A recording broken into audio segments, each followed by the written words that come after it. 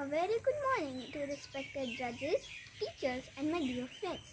This is Samaira Singh of class 4 studying in Army Public School Dinjan, and today I am here to recite a poem on my dream. If my words could matter like the words of our leaders, then guess what? I too have a dream. I dream a dream of India that makes me happy and so proud. The Asian vast peninsula, its glorious past, makes me sing loud. In a nation that was great and wide, where many sacrificed and died, some struggled hard to set us free, to make our trials with destiny. As Nehru had proclaimed that night, where through the darkness we saw light, our pledge once more we did renew in an ancient nation yet so new. We promised that we would succeed and show the world that we could lead. Through challenges we had in store, our forefathers had borne much more, but time has passed and we have filled with doubts and fears. I am asleep.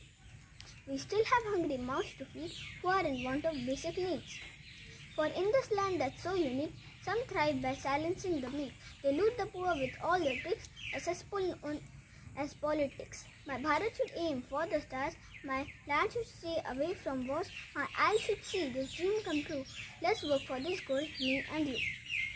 Where temples, mosques, churches stand side by side, where in every field we have one glory and pride, where truth is a religion, a way of life, where united we stay in times of strife, where technology exists with traditions grand. This is my dream for India, my motherland. Thank you.